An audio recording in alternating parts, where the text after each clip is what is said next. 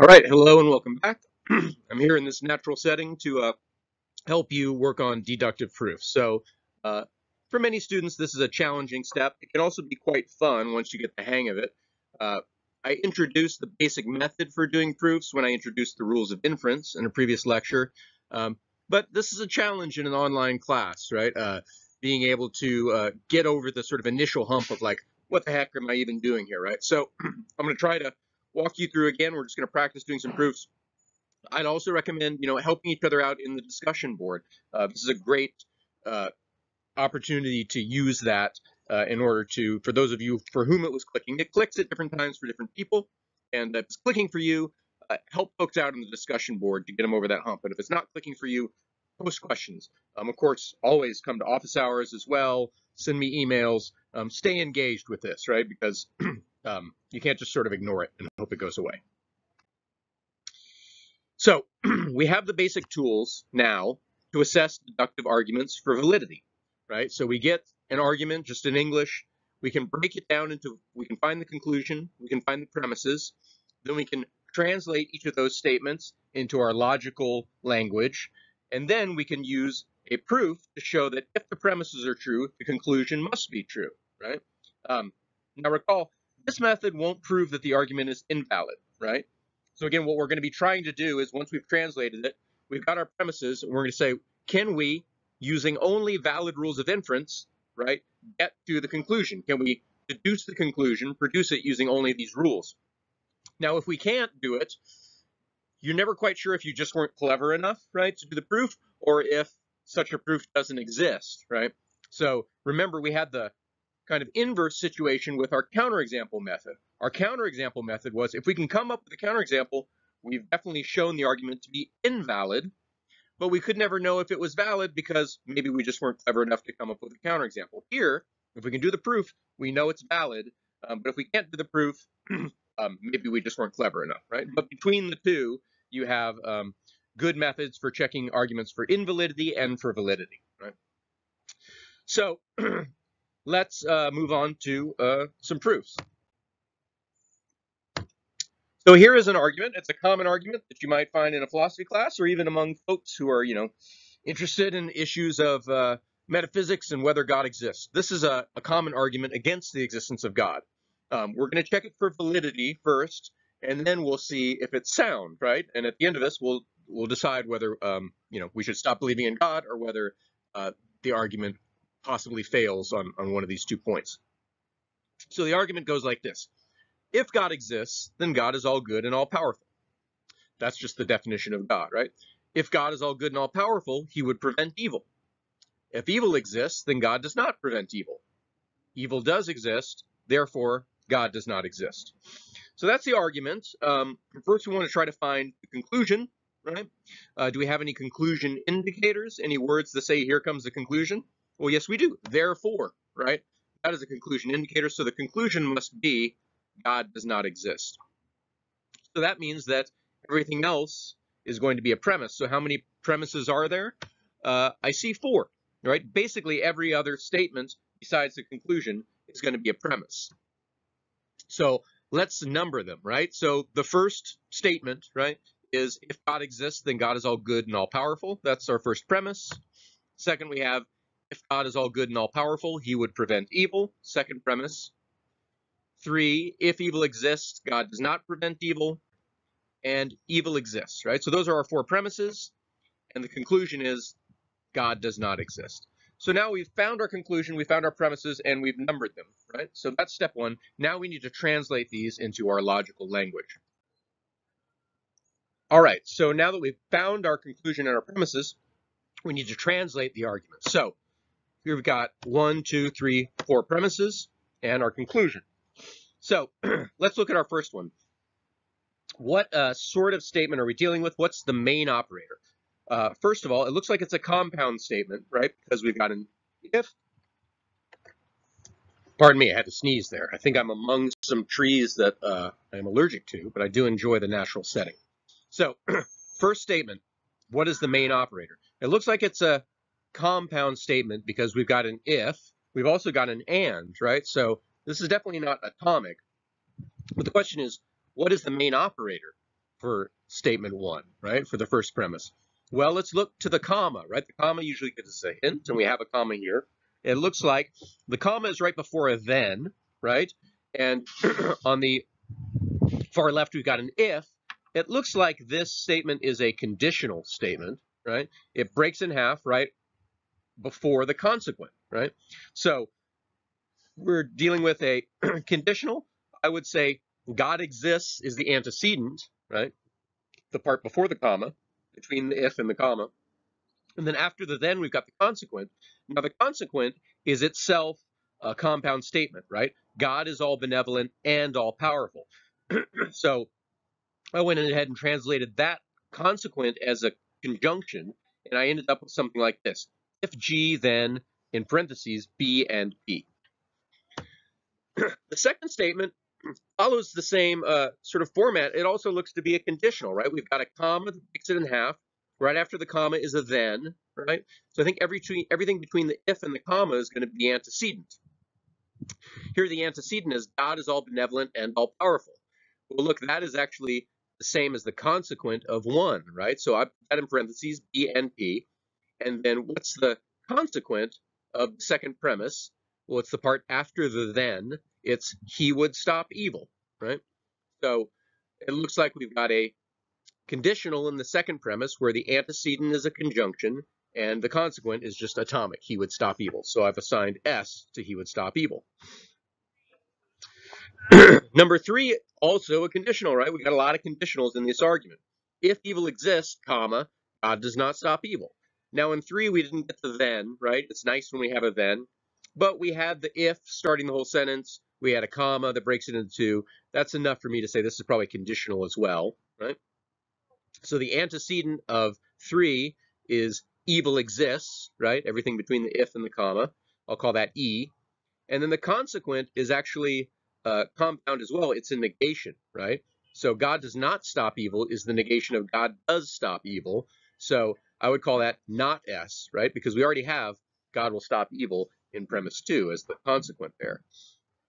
And then premise 4 is just atomic. Evil exists, right? There's no ands or ors or ifs in that. And we already have E as evil exists. And so then the conclusion, God does not exist, that is compound. Sometimes people find that tricky, right? Because there is a little negation in there. So it's the negation of God does exist, right? So here's how I've translated this argument. G stands for God exists. B stands for God is all benevolent. P stands for God is all powerful. S stands for God would stop evil. And E stands for evil exists.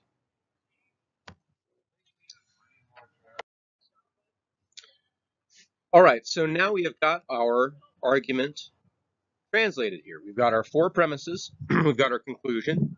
Now the question is, can we derive the conclusion from the premises using only our valid rules of inference? Now, remember, our rules are for conditionals, modus ponens and modus tollens, MP and MT, right? For conjunctions, we've got conjunction introduction, CI, and simplification, S.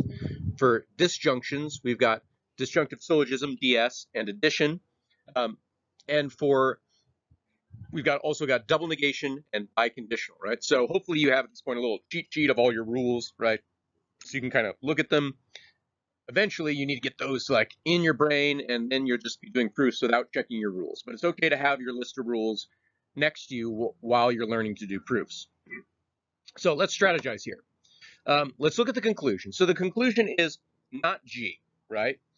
So not G doesn't appear in any of the premises, but G appears in some of the premises. And we know that some of our rules will end up negating something and then spitting it out on its own, right? So if I'm going to get not G, it's going to have to come from premise 1 somehow, right? And do we have a rule then that would leave us at the end of it with the negation of the antecedent of a conditional, right? Because G is sitting there as the antecedent of a conditional, but we'd like to get it on its own. We'd like to get it negated.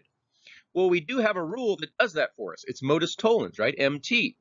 MT does give us the negation of the antecedent of a conditional. What we need, though, to feed into it, right, the other premise we would need would be the negation of the consequent of 1. So that would be not B and P. So could we get not B and P? Well, we'll keep working backwards, right? We can put that on our wish list, right? If only we had not B and P, right, we'd be done with an MT. But we don't have it, so how could we get it? Well, again, the only other place B and P shows up is in premise 2. And notice there it also shows up as the antecedent of a conditional. So once again, we're in the situation where we'd love to get the antecedent of a conditional on its own and negated. Well, we already said the rule that lets us do that is MT, right? But then what would we need? What other premise would we need? We would need the negation of the consequent, and that's not S. So now we're moving up our wish list, right? We're saying, man, if only we had not B and P, we could get not G.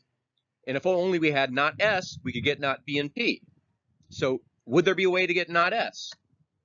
Well, not S does show up in line 3, right? There it's the consequent, and it's already negated, right? So we just need to pull that consequent out and just get it on its own. Well, there's a rule that lets us do that. It's MP, right? The other premise we would need is the antecedent on its own. We would need E on its own. Well, we are in luck, right? We have E on its own.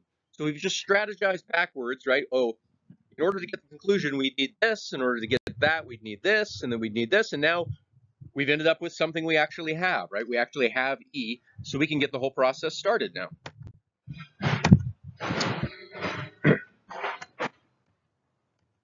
So my first move would be 3 and 4 MP, right? I can conclude not S on line 5. Then, now that I have line S, right, I can feed that into line 2 and spit out the negation of B and P. And I would say that's 2, 5, MT, right? So when you do your proofs, it should look exactly like this. You write, right, the new statement that you're able to derive, and then over on the right, you write your justification for how you were allowed to write that statement, right? It would be the rule and then however many premises are required for that rule. MP and MT require 2 premises, right? Not everything does. Simplification only requires 1 premise. In that case, you'd only write one premise number there. So next I want not G, right? That was the whole reason I wanted not B and P, to do another MT. So I can derive not G on line 7 from line 1 and line 6, MT. And that was our conclusion, right? So the argument is valid, right? We can derive God does not exist validly from those premises. But that doesn't guarantee that the argument is a good one, right? Remember, a good deductive argument has 2 ingredients. It needs to be valid, but it also needs to be sound, meaning the premises have to be true. So now the question is, are all these premises true? If so, we're going to have to stop believing in God, right? I didn't put it on the slides, but the premise people usually attack, right, is the premise that says, if God is all good and powerful, then he would prevent evil, right? Some people disagree with that. They say, no, even though God is all good and all powerful, he still doesn't necessarily prevent evil because he wants people to have free will, right? He wants us to be allowed to do evil if we choose. Otherwise, he's just got little robots running around, and what's the point of that? So it is a valid argument, but many people would argue it's not a sound argument because that premise is false, and therefore, if you want to believe in God, you can continue to believe in God, right? Okay, let's look at another argument. Let's try to translate it, then prove it, right? It says, look, either you're tough on crime or you're a communist. If you're a communist, then you're a traitor and you belong in jail. If you favor legalizing marijuana, you are not tough on crime, and you favor legalizing marijuana, you belong in jail. So first task here is to find our conclusion, right? And we don't have any conclusion indicators. We don't have a therefore or a so. What are we going to do?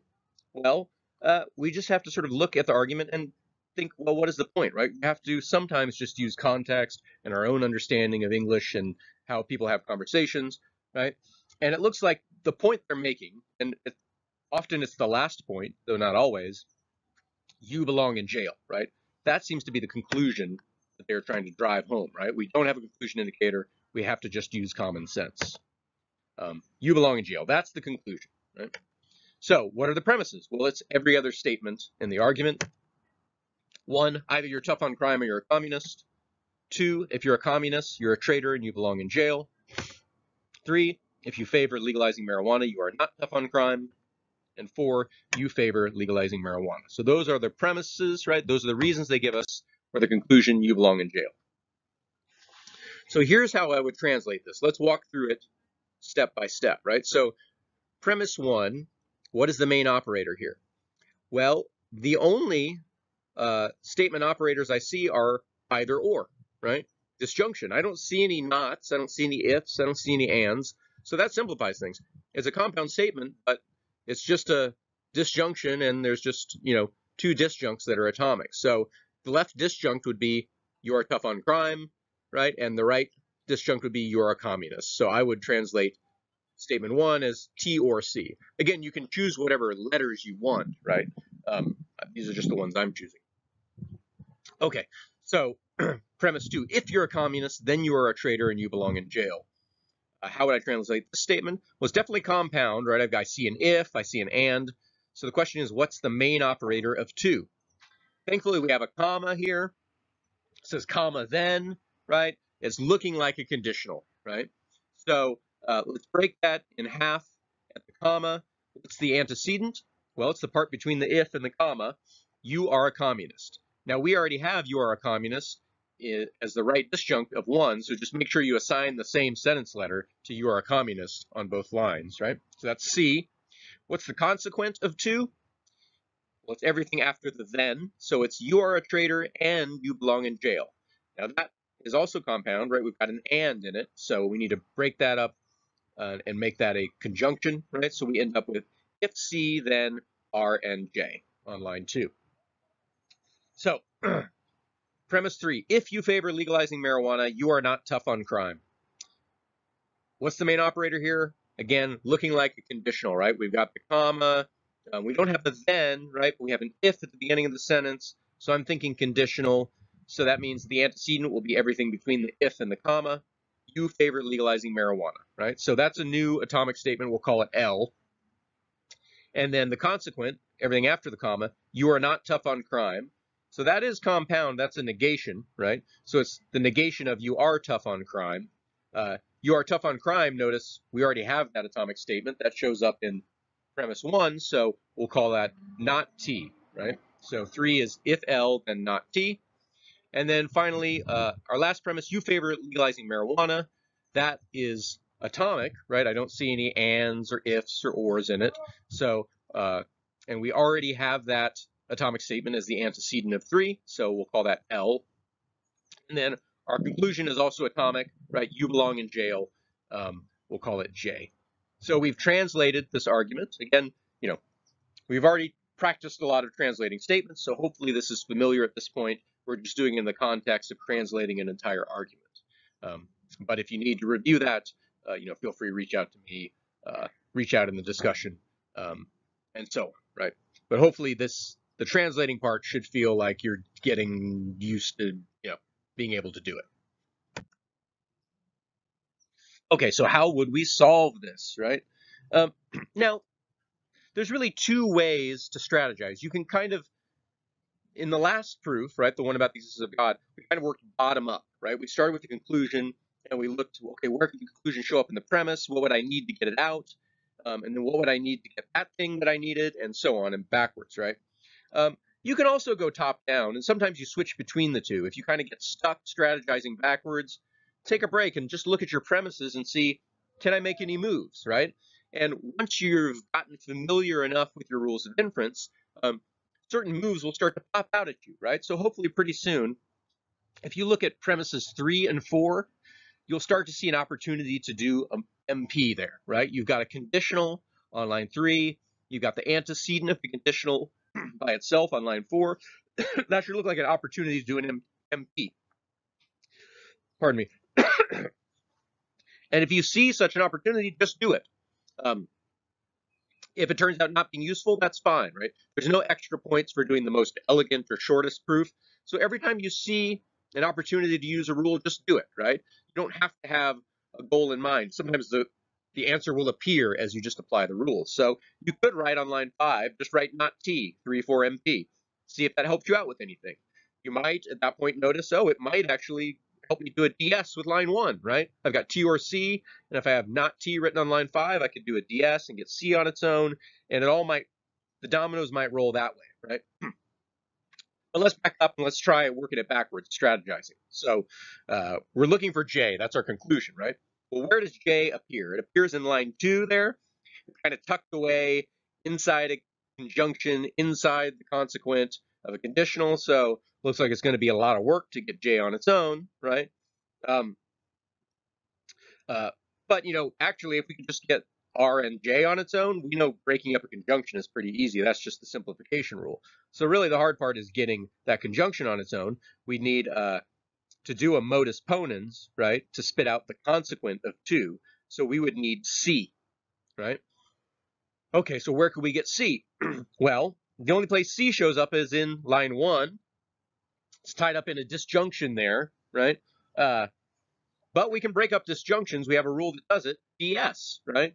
So if only we had not T, right? If we could cancel out one of the disjuncts, we could get C on its own. And as we just described, right? Oh, yeah. If I was just looking at the premises and noticing an opportunity for an MP with 3 and 4, I would already have not T written on line 5. And so our top-down and our bottom-up strategies will meet in the middle often at some point, right? So here's how I would do this proof, right? So again, 1 through 4 is what we had, and we're trying to get to J. So I would do 3, 4 MP. That gets me not T on its own. Then I would do 1 and 5 DS, and that gets me C on its own. And line 7, right? I would then use C to get R and J on their own with an MP, line 2, 6. And now that I've got R and J, it's easy to just get J with simplification, right, on line 8. Now, there's sort of 2 stages to figuring out how to do a proof. At the first stage, you might watch me do this and think, I don't think I could ever see those moves and how to make them, right? That's fine at this stage if you're not there yet. But what I would like to at least for you to do is to be able to look at line 5 and understand why what's written there is written there, right? Be able to see line 5 and see, oh, I see you were allowed to write not T, right? Because you did modus ponens with 3 and 4. And I want you to at least be able to do that with each line that I wrote there. Understand what I wrote and why I wrote it, right? If you're not even there yet, you need to practice with your rules of inference. Once you're there, then, you will eventually make the leap to seeing how to solve it, without me walking you through it. But at least understand what I'm doing when I walk you through it. That's a necessary stage. Okay, here's another argument, right? If you're guilty of speeding, I'll have to give you a ticket. If you're guilty, you will blink your eyes. You just blink your eyes, so I have to give you a ticket. Okay, so is this a valid argument is the question, right? Well, we can first find the conclusion. Here we have a so, right, a conclusion indicator, so that's nice. The conclusion must be I have to give you a ticket. The premises are, well, it's just all the other statements. So number 1, if you're guilty of speeding, I have to give you a ticket. Number 2, if you're guilty of speeding, you blink your eyes. And 3, you blink your eyes. So kind of sounds convincing, right? But let's check it. Let's be sure. So first, let's symbolize it. These are pretty simple statements to translate. The number 1 is just the conditional, right? We got an if, we got a comma, and the antecedent and the consequent are both atomic. So you are guilty of speeding, we'll call that S. I have to give you a ticket, we'll call that T. Number 2 is also just a pretty simple conditional. If you're guilty of speeding, you blink your eyes. So the antecedent is the same. You're guilty of speeding, you blink your eyes, we'll call that B. And then 3 is you blink your eyes, also atomic. And 4 is atomic. I have to give you a ticket, we'll call that T. So now that we've translated it, the question is it valid, right? Can we do a proof? Well, let's see. We're trying to get T on its own, right? If we look at line 1, that's the only place T shows up. So if we had S on its own, we could get T. The question is, where could we get S? Well, let's see. S shows up in line 2, right? Could we get it on its own from line 2? It shows up as the antecedent of a conditional. Now, MT could give us not S, but not S isn't what we want, right? And we'd have to even to do an MT, we'd need not B, and we don't have not B anywhere, right? So is there a way to get T? Well, stare at it for a while, try to do some moves, and you may find that you actually can't, right? You can't actually solve this, right? This is an invalid argument. In fact, it's sort of a case of what we call affirming the consequent, one of those formal fallacies. But this is a situation you might get yourself into where you're, again, trying to check an argument for validity and you can't do the proof. So what do we conclude there? Well, we can't necessarily conclude that the argument is invalid, right? Because you never know. Maybe I just wasn't clever enough, right? But you certainly can't say that it's valid, right? And I'm just telling you this one happens to be invalid. So this is the situation you'll find yourself in if you're trying to do a proof with an invalid argument. You'll just find you're not able to do it. I won't give you those on tests, right? If I ask you to do a proof on a test, it'll be a valid argument, right? So again, this might be invalid, right? But we certainly don't have rules of inference that would let us get where we want to get. Let's try one more for good measure, because I just want to introduce a concept that's going to come up later. So suppose this is the argument. I love you, but if you vote for Jones, I don't love you.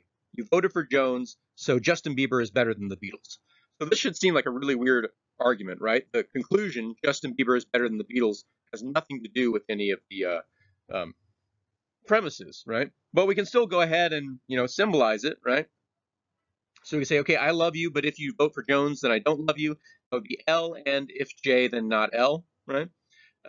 It's a conjunction, but the right conjunct is a conditional. 2, you voted for Jones, that's just J, right? That's just atomic. And then 3, so those are the two premises, right? And the conclusion is B, Justin Bieber is better than the Beatles. So could we complete this proof? Is the argument valid? Well, let's give it a shot. We can get if J, then not L on its own, right? We can get line 3 from line 1 simplification, right? Just simplify up that conjunction. We can get not L from 2 and 3 modus ponens, right? We can also get L on its own, right, from line 1 with simplification. Now here's a little tricky move, right? With disjunction introduction or addition, right? I can say from 5, I can say L or B, right? So remember that rule says, if I know, if I have something on one line, I can always put in a disjunction and throw whatever I want on the other side of the disjunction, because disjunctions are real easy going. Only one half of it has to be true. So if we're assuming L is true, then L or whatever the heck you want is true. And I'm going to put B there, right? Because B is in my conclusion, and I need B to come from somewhere. So now the question is, can I get rid of L? And I can, because I have not L, right, on line 4. And that is that's a mistake on the slide, right? So it should be 4/6 ds, not 5/6 ds. I should fix that. So this argument is valid, right? I can get to B, but it seems weird because I just pulled an irrelevant conclusion out of thin air, right? Well, the reason it worked is because there was a contradiction in there, right? Look, we're able to get not L on line 4 and L on line 5, right? And contradictions can't be true. You can't have contradictions. Well, in logic, what that amounts to is if you have a contradiction, you can prove anything you want, right? Which is in a logic-y way saying contradictions are meaningless, right? They just introduce nonsense into the world and anything follows, right? So we're going to see a method for doing proofs later that involves contradictions. They're called indirect proofs, right? But I just want to, if you found this confusing and tricky, that's okay. I just wanted to throw in something new and something sort of interesting at the end, but I'm not going to test you on that stuff, right? Okay, so again, practice your doing these proofs, right? Practice your homework. Engage in the discussion, because this is a moment where students often have trouble, right? And they need a little help getting over the hump. So reach out to me, reach out to your fellow students, and I want you to get so you can do these proofs. All right, I'll see you soon.